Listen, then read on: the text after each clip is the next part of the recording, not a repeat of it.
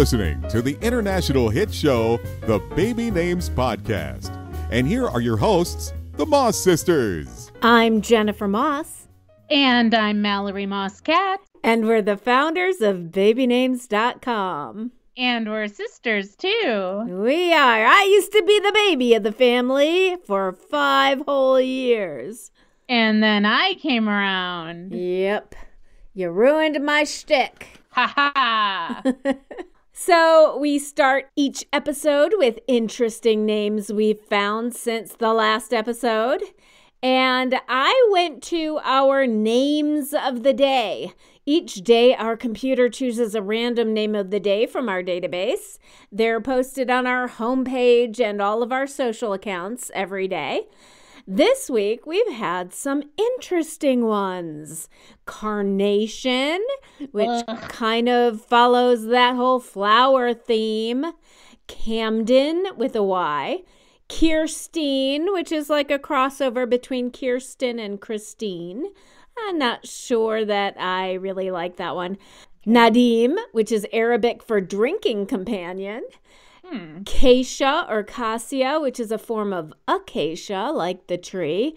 And Mariet or Maret, which is a Dutch form of our mother's name, Margaret. Ooh, I like Kacia. I do not, however, like Carnation. Why or not? Is it Carnation? I think it's Carnation. I'm warning you guys. I'm being uber honest today, so watch out. No holds barred. Interesting names that I found include Ainsley, Aynsley, Chip, and Marquita. Marquita. I knew a Chip, but it was a nickname for Charles. And I think it's also historically been used for juniors, like Chip off the old block. And we'll have to do an episode on generational suffixes and nicknames. That'll be a good one. All right, put it on the list. Okay. This week's topic is not for expecting parents, but maybe name enthusiasts. But it does have to do with names. We get a lot of authors and aspiring writers to our website looking to name their characters. You know that I'm an author with 4 mystery books published, and I also teach a class on writing fiction. Of course, that class would not be complete without a lesson on naming your characters. It's one of my favorite lessons. So, the first thing I do in this lesson is I ask the class, who names your characters? Mal, pretend you're a writer. Who names your characters? I do. I'm the writer. Nope. Go a little deeper. You're creating this whole world where all of your characters have their own lives, their backstories, their families, their parents. All right. So the parents name their characters. Yeah, the characters' parents name them. That's how you have to think to be authentic. So many new and old writers make the mistake of naming characters as they would name a baby, their own baby. A lot of people already have a list of favorite baby names and they just can't wait to use it on somebody or something. But the problem with that is that they tend to be names that are trending now for babies. So when you use them on a character that's, say, 20, 30, or 40 years old, it's incongruent. Now, that's not so much of an issue with classic names like Laura or David, for example, because those pretty much stay in style. But a good example, I was watching Manifest last night, a television show, where they have a teenage character named Olive. And the name Olive only started coming into style the last 5 years or so. It just hit the top 1,000 in 2007. So unless the writer puts in a good reason for the character having that name, like maybe she's named after her grandmother or something, then it will kind of pop out as inauthentic. There were also 2 young kids in the series Dexter that were named Bobby and Susie. And I was like, wait, what year is this? That would have been appropriate for maybe 1962, but not 2009. So the writer was definitely showing his or her age. So are you saying to be aware of the popular names in any given year? Like the year your character is born? Yeah. My first tip is to research the names that were popular around the year your character is to be born. Now, this is assuming that it's not a fantasy set in the future, but we'll get to that a little later. Now, remember, prior to 1975 or 1980, most parents here in the United States, at least, wanted to conform to the most popular names. 1 out of every 3 babies born in 1950 had a top 10 name. We also tend to identify age by certain names that were popular in any given decade.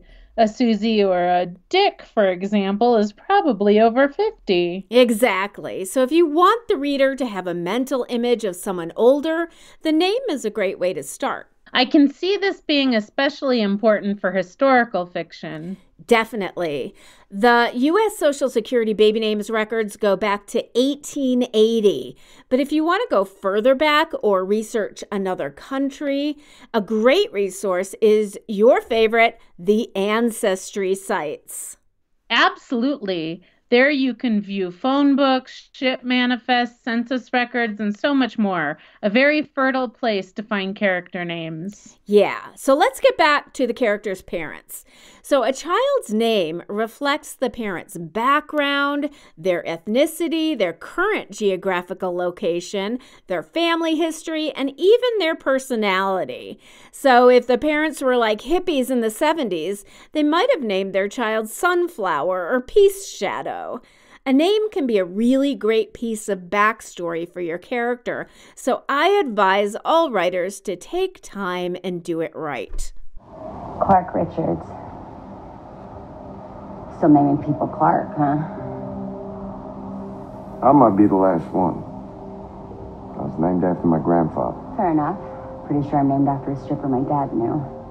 That was an excerpt from The Passage on Fox with characters Shauna Babcock and Clark Richards, a great example of how the writers give a little backstory on their names. She says, they're still naming people Clark, huh? And he says he's named after his grandfather. And then she says, yeah, well, I'm pretty sure I was named after a stripper that my father knew. Cool. Okay, well, what other tips do you have? I know that we've kind of abandoned this in real life, but in fiction, it still holds.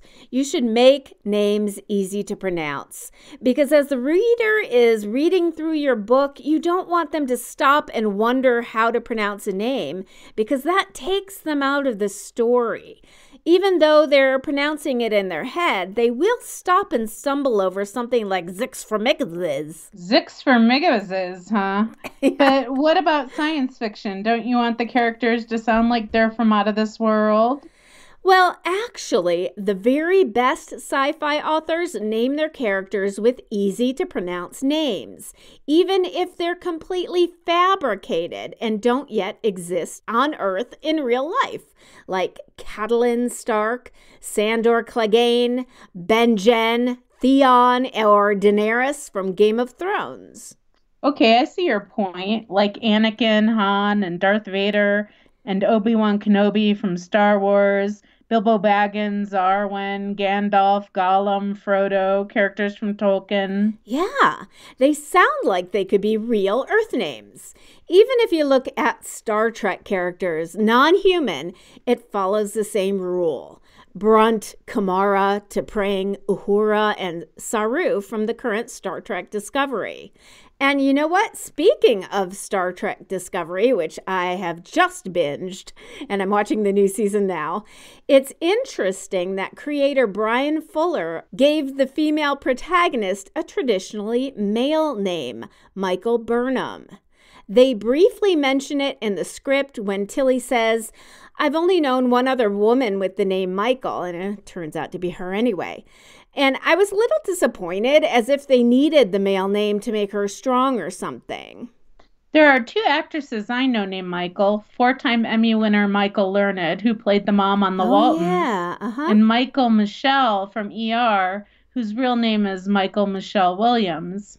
And I had a nursing teacher, actually, who was a female Michael also. Wow, cool. Did you ask her about it? No, I didn't. It was before Baby Names. Oh, I see. Well, I looked it up, and Bryan Fuller is a veteran TV writer and has a long history of doing this with his female characters. If you remember the series Dead Like Me, Ellen Muth played the main female character named George. In another of his series, Pushing Daisies, actress Anna Field plays a woman named Chuck. And as far as the TV show Hannibal goes, well, the characters were named by the book author, Thomas Harris. But Fuller did cast a woman as Freddie Lowndes, the reporter, played by Lara Jean Chorostecki.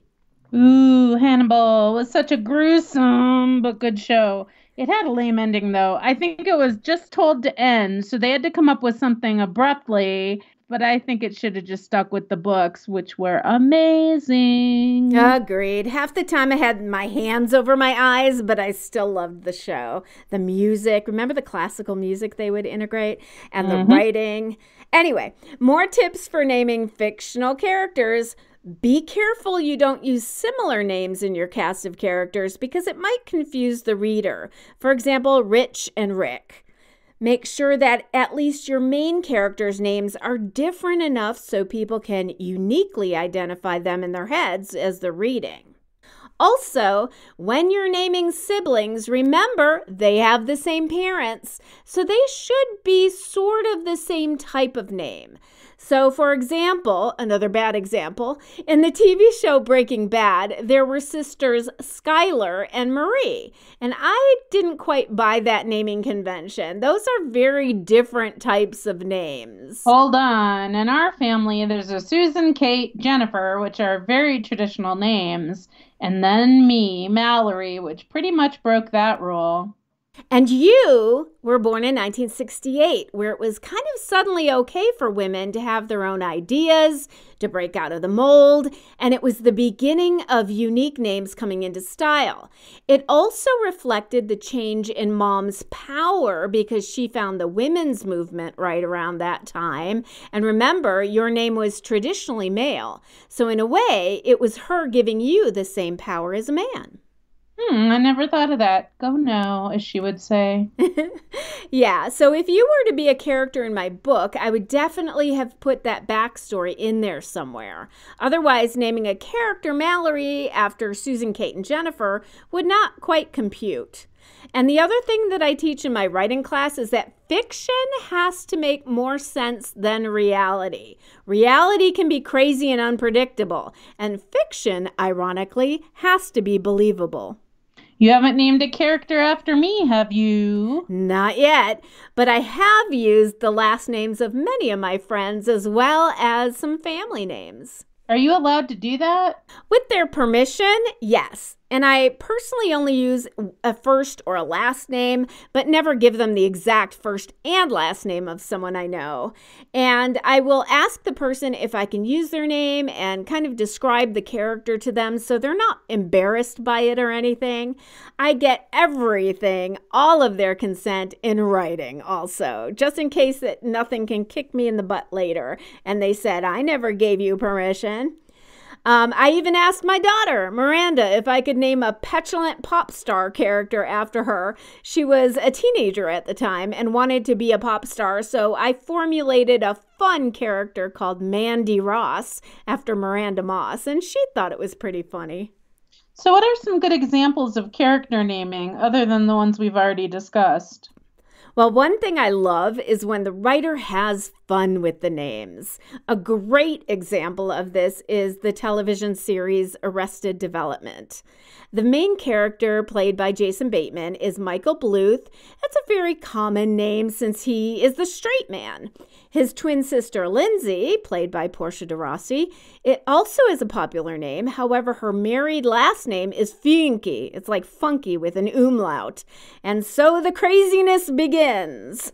Michael's son is named George Michael, and they call him George Michael throughout the series, and they always say not the singer. Lindsay's daughter is named Maybe, and even though they are cousins, George Michael has a crush on her, and there's always a, quote, maybe on whether they will get together. Okay, gross. Yeah, I know. Michael's oldest brother is George Bluth Jr., but they call him Job, spelled G-O-B, like gob, for his initials. His other brother is Buster Bluth, which is just funny because he's a mama's boy and frightened and fragile, so he's exact opposite of a Buster. The mother's name is Lucille, and her best friend is also named Lucille, who they call Lucille too, played by Liza Minnelli. They're basically frenemies. So anyway, the writers have so much fun naming the characters, even the minor characters, like one of my favorites, the attorney Robert Loblaw, played by Scott Baio. What's so funny about that? Well, he goes by Bob, so say his first and last name.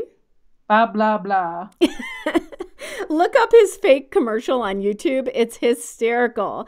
And they also have a district attorney on the most current season named Lottie Dottie. So she's Lottie Dottie, D-A. La-di-da-di-da. Yep. Ben Stiller plays a magician named Tony Wonder. Other characters include Cindy Lightballoon, J. Walter Weatherman, and so on and so on. And because the show is so farcical, these crazy character names just work. So, Jen, what about the characters in your mystery series? I assume you put a lot of thought behind those. Of course I did. And even each book in the series has a comedic or plot element around names. So, for example, in my first book, Town Red, one of the suspects, Todd Elliott, is originally named Todd Elliott Spanks, but he dropped his last name because it was so embarrassing. In the most recent book, Friend of the Family, a guy claims to be the long-lost brother of my protagonist, Detective Ryan. Ryan looks at this guy's ID and sees that his name is Devin Joseph Doherty. Well, Ryan knows that his family naming convention was that the kids had to have an Irish name and it had to end in N. So he's Ryan and his sisters are Siobhan, Aaron, and Finn. So Devin fits the naming convention. Also, his middle name is Joseph, which is Ryan's father's name. So taking all this into account, Ryan doesn't readily dismiss him. So is Devin his long-lost brother? You'll have to read the book to find out. You named your lead female character after our great-grandmother, CatharineLulling. Why'd you do that? Well, I've always loved her name, and I thought it was so feminine and evocative of someone who's beautiful and ethereal. You know, lulling is a dictionary word. It's a verb which means calming. And Catherine in my series is a new agey kind of psychic empath and just a little elusive. So the name just fit. Now, I spelled her name a little differently because I didn't want it to be the same as our sister Kate's because she's not named after Kate. And where can people find your books, Jennifer? Woohoo! Town Red, Way to Go, Taking the Rap, and Friend of the Family are all available on Barnes & Noble, BN.com, or Amazon.com. Published by Black Opal Books. If you like mysteries with a little metaphysical twist, check them out. Thank you very much. As far as my favorite naming in books, I think the Harry Potter books by J.K. Rowling used the best naming conventions. Somehow they sounded exactly like the character's personality without being too over the top. Oh. So, of course, there's the hero Harry, heroine Hermione Granger. Hero, Harry, heroine, Hermione, almost the exact same letters. Yes, and Ron Weasley, who grows from a Weasley-scared boy to a strong, super-heroic young man. Ooh.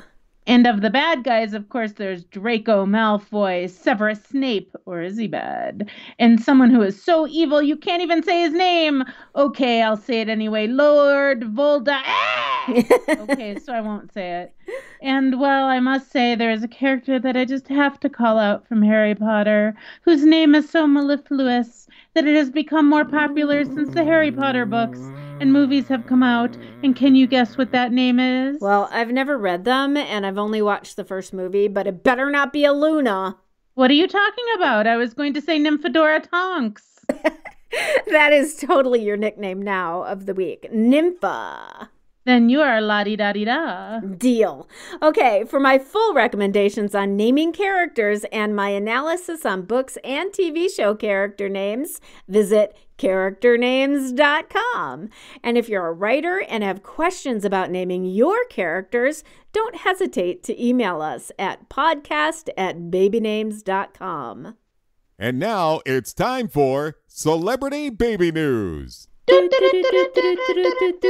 Well, it's no contest here. The biggest celebrity baby news since our last podcast is that American Idol winner and famous country singer Carrie Underwood and her hockey-playing hubby Mike Fisher just welcomed their second boy to the family. They named him Jacob Bryan with a Y, just like Brian Fuller. Jacob is Hebrew in origin and means supplanter. Jacob joins big brother Isaiah Michael, who turns 4 in March. Very biblical name choices there. And now in political news. Just kidding.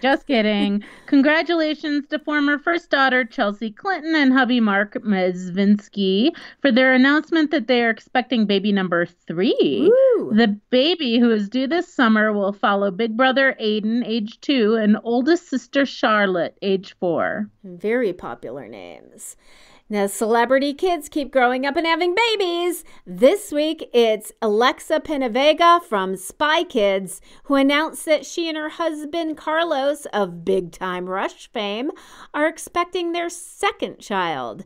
Their first baby was a boy whom they named Ocean. What do you think about Ocean, Mal? Maybe the next one will be River. Or Sky. Anywho, in other interesting what were they thinking baby name news, fans are spreading the news that perhaps Jessica Simpson is going to name her new daughter Birdie. This is because photos with the words Birdie's Nest behind them were taken at Jessica's baby shower recently. Well, I must say that I like Birdie a whole lot more than I like Maxwell for a girl's name, which is what she named her first daughter. Are you seriously kidding me? Birdie is a nickname. It also has connotations of being little, and it's diminutive with the IE at the end. I hope that's just what they're calling her in the womb, because Birdie is a terrible name. Maxwell, on the other hand, is not horrible for a girl. It's a strong crossover name. Anyway, another Jessica Rain, who played Jenny on Call the Midwife, has announced that she and her husband, Tom Goodman Hill, are expecting. You know, the show wasn't really the same after Jenny left, and it made no sense since it was supposed to be narrated by her, but whatevs. Those are my rants of the day. No birdies! Well, you're cranky. Anyway, more babies from across the pond. British actors Tom Hardy and Charlotte Riley have a brand new baby boy who they named Forrest. So, Jennifer, can you guess who they named him after? Babies are like a box of chocolates. You never know which one is gonna stink like. Okay. Angelina Presley of the Pistol Annies sang her way to mamahood once again when she gave birth to a little baby girl on January 22nd with husband Jordan Powell. This is Angelina's second child, but first with Jordan. Her son Jed is 12 years old. Jed like and clamp it. I know that's an old reference, but still, Jed. What is this one going to be? Ellie Mae? Oh, wait. You're in rare form today. Really didn't get much sleep, did you? No, and I'm cranky. Elizabeth, well, how do you pronounce this last name? Pothast, maybe? I don't know. And Andrei Castevet of 90 Day Fiancé. You know what? 90 Day Fiancé. I'm not even going to read this. It's not news and no one cares. So they had a baby, big deal. What's your next one, Jen? Yeah, no faux celebs here, please. This one might be on the line, though. Celebrity wedding planner David Tutera and husband Joey Toth welcomed their new baby girl on January 24th, named Gracie Stella. Another nickname. Stop it, people, okay? Reportedly, the name Stella was after Joey's beloved Polish grandmother and his mother. That's pretty sweet. Why didn't they just do Stella Gracie then? I don't know. Anyway, Gracie follows in the footsteps of her big sister Cielo, who is 5 years old. Now, Cielo is beautiful. It means sky or heaven. Say goodnight, Gracie. Oh my goodness. Well, that's it, Gracie. Well, that's it, Gracie. Now it's time for letters from you, our listeners. Why don't you take the first one, Mal? Okay. Hello, Mallory and Jennifer. I love the podcast. I'm 14 and obsessed with names. Hooray! I've been listening to the podcast since the beginning along with a friend. I love learning about new names and keep my favorite recorded in a notebook. I was wondering your opinion on a few names that I'm considering for a book character. Oh, cool. So far, I have Haven Winder as my main, Aaron as one of the guys, and I'm playing with the name Scarletta. I'd love to know your opinions and any suggestions. Thanks, CV. Well, I kind of like the name Scarletta. I think it should definitely be a femme fatale. Well, it reminds me of Scarlet Letta, so if it's kind of a combination of the Scarlet Letta, which was an A for adulteress, if you remember the book back from your school days. So I really like the name too, but I hope she does have a little evil in her. Or Scarlett O'Hara. Yeah, but I like that it's not just Scarlet, that it's just a little different and memorable. Mm-hmm. I'd like to know what the book is about, or like exactly. Is it science fiction? Is Haven female? Is Haven male? Maybe it doesn't matter. Haven Winder or Haven Winder is a great first and last name, and it's pretty memorable too. So I like these names. I don't know about Aaron. Maybe he's the main guy, the protagonist, and that's a good, solid biblical name. So I'd say you're on the right track, CV. Keep going and give us a little more information about the story and the genre, and we can better give you our opinion. And I think it's really cool that you're writing at 14. Keep it up. I think that's so cool. Yeah, I used to teach a teen class too, and it was just so amazing what they would come up with, these stories, a lot of fantasy and historical drama. I'm like, oh my God, I loved teaching kids. And now on to our second letter. Hello, I have listened to all of your podcasts trying to find inspiration for our next baby name. We have one boy, Jace, who will be 17 months when our second boy arrives sometime in April. The dilemma is trying to find a second boy name. Since they will be close in age, I want something that is not close to Jace, but I also love one-syllable names. I'm not sure why, I just like simple names. I recently thought of the name Hux. I like Hux better than Huxley. It would be Hux Holcomb. What do you think of this name? Do you have any other one-syllable name suggestions? Thank you so much, Chelsea. I actually like Hux Holcomb. I don't know. Talk about a character name. Hux is cute. I think it's tough. Hux and Jace are similar names. They're both on the unusual side, although Jace is becoming a lot more popular lately. Mm-hmm. What do you think of Hux Holcomb? I don't like Hux. I would rather you use Huck. Although both of them rhyme with something that you really don't want to rhyme with. What does Hux rhyme with? Oh, you can't say that. I know I can't say that. I'll bleep it out. But anyway, it also reminds me of the Huxtables. And so that reminds me of Bill Cosby. And there's all that kind of crap going on. So I wouldn't use Hux. I would, if you wanted to use Huck, that is becoming a little more popular. Wasn't there a writer named Aldous Huxley too? Right.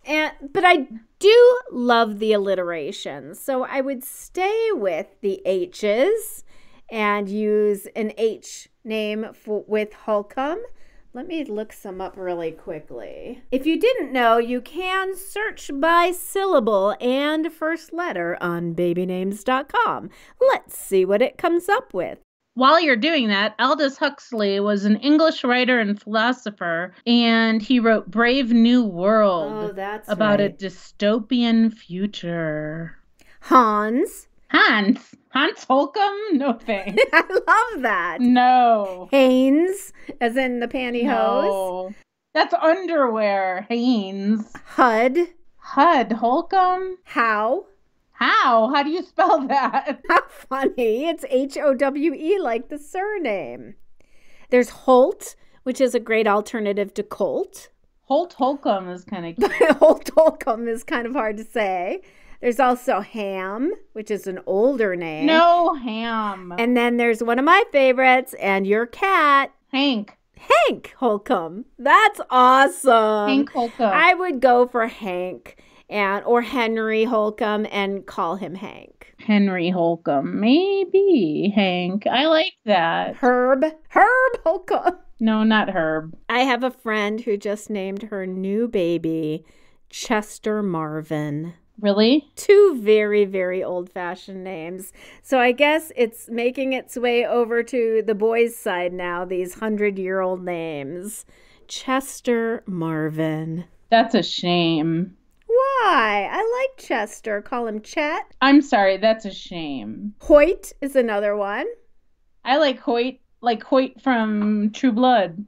Hoyt Holcomb. That's kind of hard to say, though. But anyway, I'd look for a couple alternatives to Hux. I don't think it would be terrible. I don't think he would be traumatized. Just my personal preference. Well, there you go.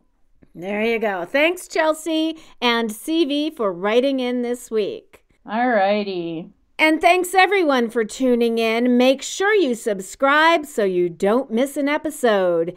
If you want to surreptitiously binge on our previous episodes at work, you can find them at BabyNames.com/podcast. Or you can listen to them in the car, but drive safely. I know you'll just be rolling over with laughter. Because Jennifer is such a wag. You're lying, wag. Oh, hold on. And tune in next time when we discuss love names in terms of endearment. Just in time for Valentine's Day. I hate Valentine's Day. You are cranky, la-di-da-di-da. Okay, say goodnight, Nympha. Good night, Nympha. Bye, guys. Bye. We love you.